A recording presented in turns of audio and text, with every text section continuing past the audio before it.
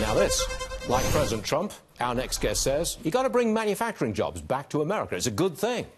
Vivek Wadhwa, Harvard Law School Distinguished Fellow, is with us now. Vivek, welcome back to the program. It's always good to see you.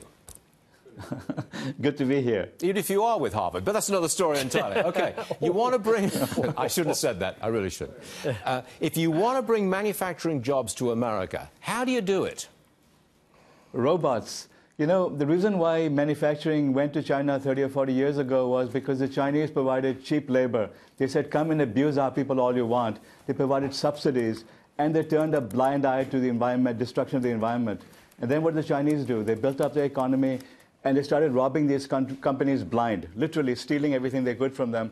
And prices went up 2, 3, 4, 5 times. So today, if you take Apple as an example, you realize that about 55% of their core components are imported into China and then they're assembled over there. Only about 4% of the critical technologies are actually built in China.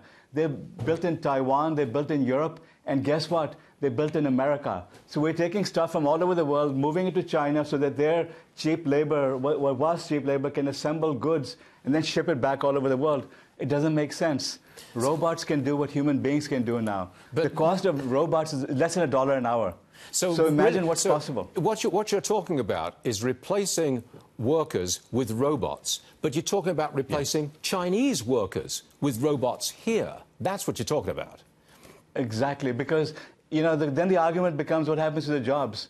Well, you still need to build the robots, you still need to service the robots, you need to build the factories, you need to transport the goods. We can build an entire economy with automated robotic manufacturing. We're talking about $1 trillion opportunity over here, and it's possible now. 5 years ago, it wasn't possible. When Foxconn announced that they would do have a million robots doing manufacturing, 5, 7 years ago, the robots couldn't do circuit board assembly. Today's robots can do that, and much, much more. So we're entering into a new era where robots can do a whole lot more. And are they American robots? Do we make these things? We can make these things, absolutely. Our robots work as hard as Chinese robots do. They also don't complain. They don't join labor unions. They don't commit suicide. So robots can do that. Is there any sign that the people with the big money, that will be Silicon Valley, are they going to do this? Are they going to put all that... They've got $1 trillion worth of cash, just about. Any sign that they will actually do it in America? Put it into robots, a new factory, in America? Yeah. This is why President Trump's trade war with China may actually play to America's advantage, because suddenly these companies are no longer announcing new manufacturing in China. No one's going there anymore. They're all worried about their supply chains there. They're all worried about being robbed from over there.